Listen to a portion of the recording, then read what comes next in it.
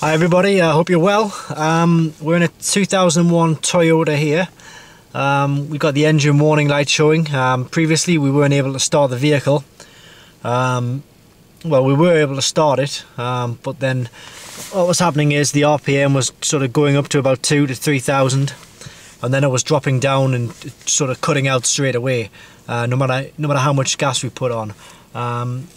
We hooked it up to the AL419 diagnostic kit, which is shown here, and we got the fault code P1310. We got the this is the one we're looking at here, the fault with the igniter circuit malfunction number 3. So that's the cylinder 3 ignition coil. We changed that over, put a new one in the vehicle, just started it up there, and it's fired up straight away, and RPM is nice and settled there. So this is the kit that we used to diagnose the fault. What we're going to do now is go in and actually erase the engine warning light with this kit. We've already erased the fault.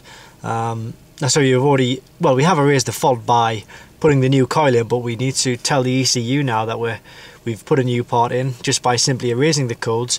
And what that'll then do is it'll reset the system, and it should reset the engine warning light, providing we have fixed the fault accordingly. But the vehicle's starting, so we believe we have. So we'll go and erase codes, erase trouble codes. Are you sure? Keep one eye on the engine warning light when I do this.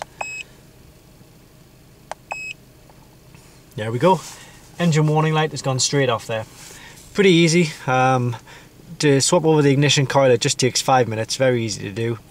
And this is the Autel, as I say, Autel AL419 that we are diagnosing this fault with. It's available, as I say, just by clicking the link directly below this video. Thanks very much for watching.